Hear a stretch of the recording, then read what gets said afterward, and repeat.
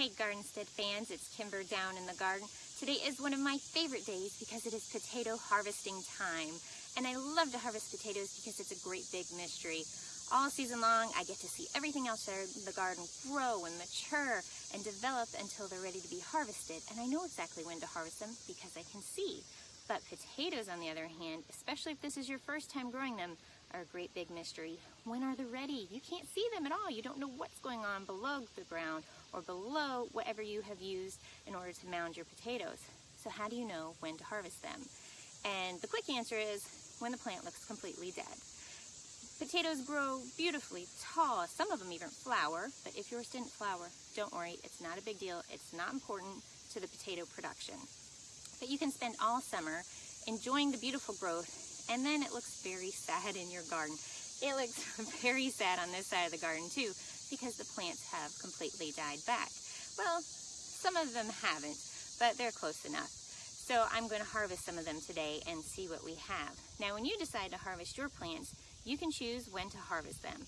You can harvest them early on and get what we call new potatoes, which would be potatoes with a softer skin, and you need to use those right away.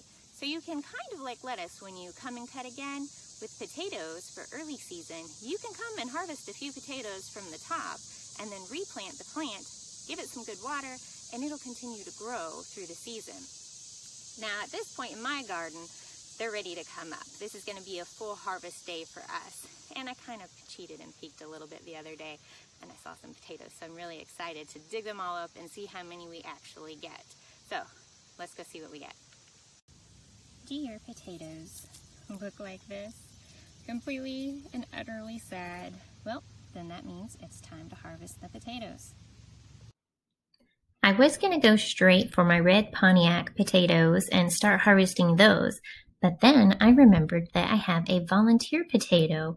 And a volunteer potato, if you don't know what those are, it is when you don't plant something new. In fact, something got left behind last year, potato-wise, and it decided to grow again.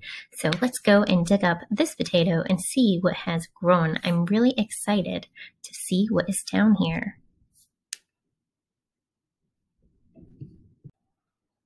Let's check on the red Pontiac potatoes next. There's sure to be some great things down there. They have a potato that's coming out of the dirt. We dug up the first row of potatoes and we actually found about 50 potatoes, which was really exciting.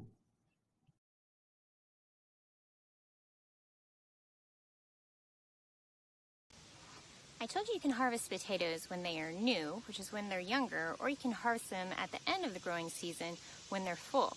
But how do you know if they're new potatoes or if they're the kind that have matured enough that you can store for future use? Well, all you have to do after you harvest your potato is just rub the skin a little bit.